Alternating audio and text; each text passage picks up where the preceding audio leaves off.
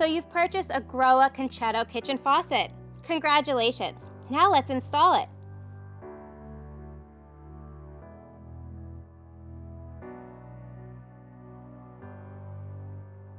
Here are a few things to keep in mind before we get started. We'll begin our installation assuming you've removed your old faucet or this is a brand new install. Either way, make sure the surface is clean and the hot and cold supplies are flushed to eliminate any debris.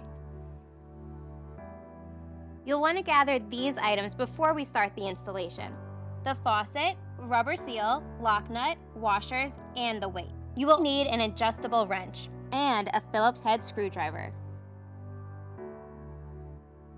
Place the O-ring seal on the surface of the sink or countertop. Insert the hot and cold supply lines and the threaded shaft through the mounting hole.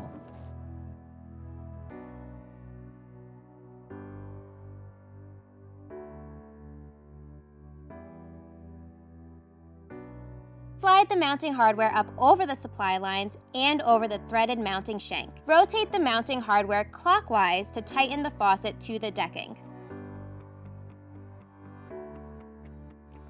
Next, thread the pull-out hose into the spray head.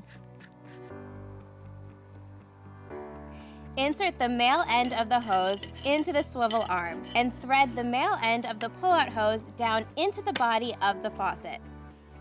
Then push the arm onto the spout shank.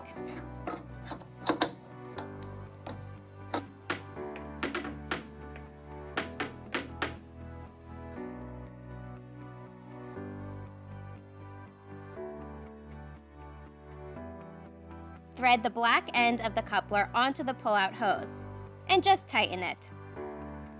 Then pull down on the collared sleeve and push the coupler up onto the mixed water line and release the sleeve. After the hot and cold lines have been properly flushed, connect the hot and cold flex lines to the water supplies. Here's a pro tip for you. Place the weight about 15 inches below the bottom of the counter or sink surface and on the upward loop. Install the weight on the upward loop of the hose.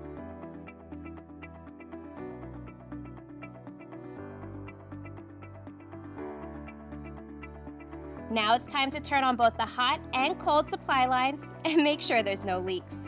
And there you have it. Your new GROHE Concetto pull-out kitchen faucet installation is complete.